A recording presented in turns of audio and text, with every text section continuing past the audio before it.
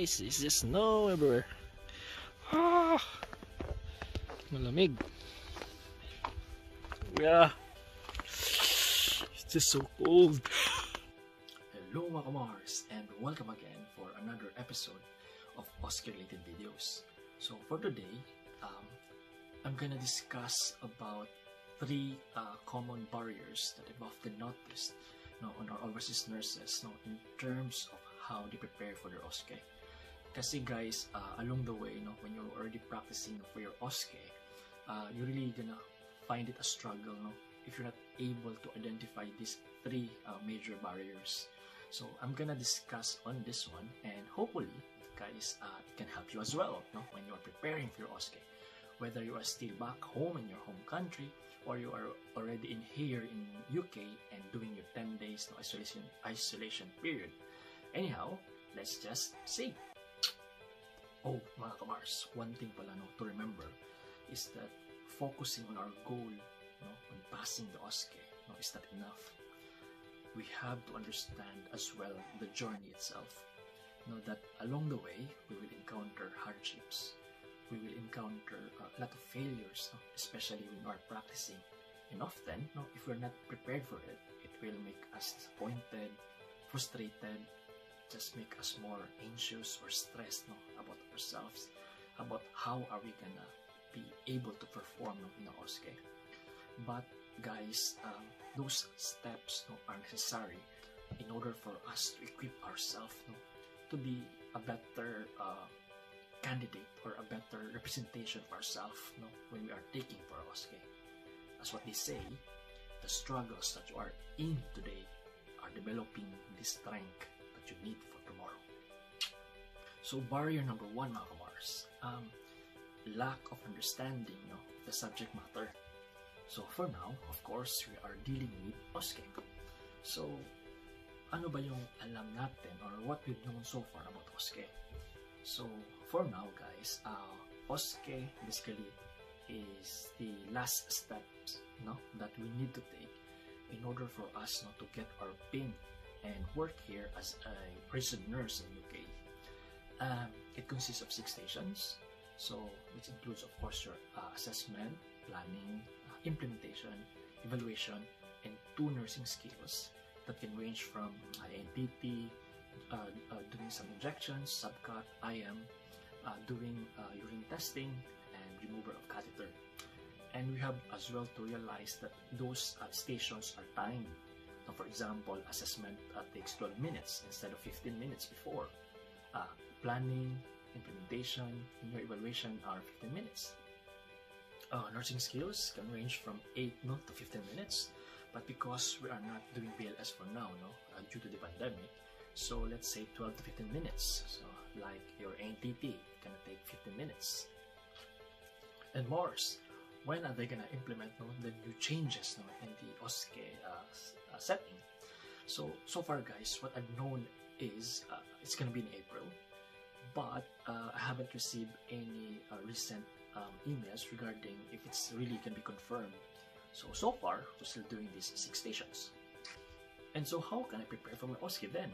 I'm still back home and have no idea about OSCE. So guys, there's a lot of resources, online resources that we can use, even if we are still in our home country, or you are already doing your isolation period. So the 3 testing centers, the Oxford Brookes, the Northampton, and the Ulster University have their information regarding OSCE, and it's really helpful to read those details. Kasi they give you ideas about how many attempts you can have regarding the candidate information itself, or in general. And I can also gonna give you a link below, and you can have a look at it as well. Textbooks, we're still using the Dual Marston Manual of Clinical Nursing Procedures, and also the one based on the Resuscitation Council. You can watch a lot of YouTube videos, and I can also give you a link on some of the videos that I've used in helping our overseas nurses to prepare for their OSCE.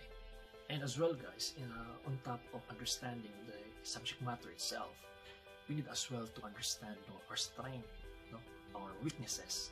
Kasi during your practice, you might find it a struggle really to perform if you're not able to identify these weaknesses.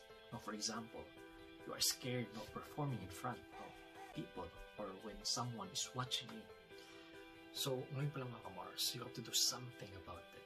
You might ask your friends, your family members, watch you while you are performing a task, and eventually you will develop this confidence that you need in order for you to pass your OSCE.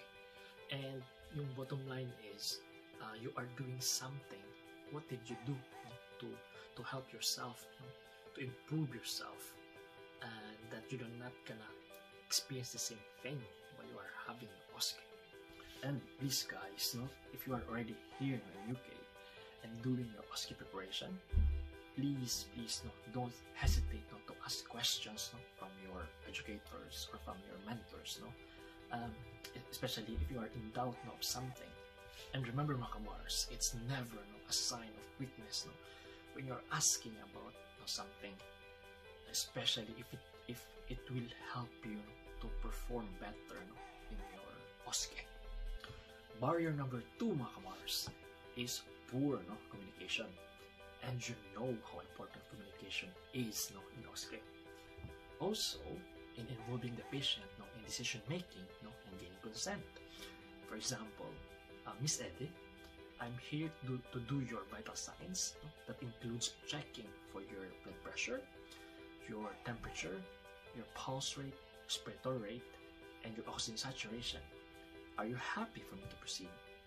Or would you like me to refer you to the counseling team so that they can give us more advice on how you can manage your situation right now? And remember guys, communication is not just verbal. It can also be non-verbal in terms of how we observe our patient, and written in terms of how we document our data or how we do our planning and evaluation papers. And mga Kamars, how important communication is, not just in OSCE, but of course in general in everything that we do. In terms of are we still having a valid IELTS or a CBT before we take our OSCE? Are we able to bring all the requirements they need when we are taking our OSCE? Are we also communicating with our educators, with our mentors for any problems we have before we take our OSCE? For example, as what I've told you on the previous blog, if you have any concern about your health, are we able to tell in advance so that they can also support us guys, especially during the exam itself. And third barrier mga Kamars is a poor exam technique. Because no matter how hard you practice, but then on your OSCE itself, you don't have a proper game plan, a strong game plan on how to attack the situation, then you're still gonna end up messing your OSCE. And for example, mga Kamars, is in your assessment. Remember, as what I told you before, you are given 5 minutes. So the question there is, how are you going to utilize your 5 minutes in order for you to perform better on your assessments time? And it's only 12 minutes.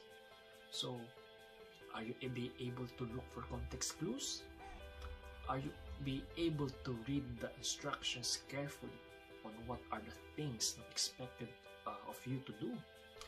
And are you be able to prioritize those information? And are you be able to execute the plan? What is your plan? What is your game plan? So even if you are still studying mga Kamars, you really need to have a good game plan. Are you be able to divide the task into small parts? For example, what I usually do with our overseas nurses, in assessment, I ask them to divide the task into 3 parts: the introductory, the documentary part, and the ADL part.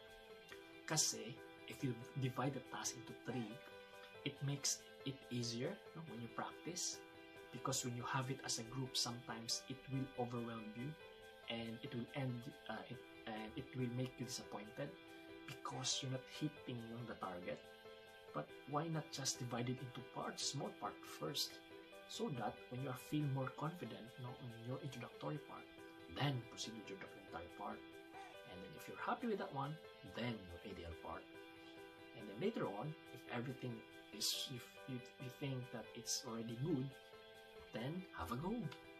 Try finishing everything in one go, and you will see the difference.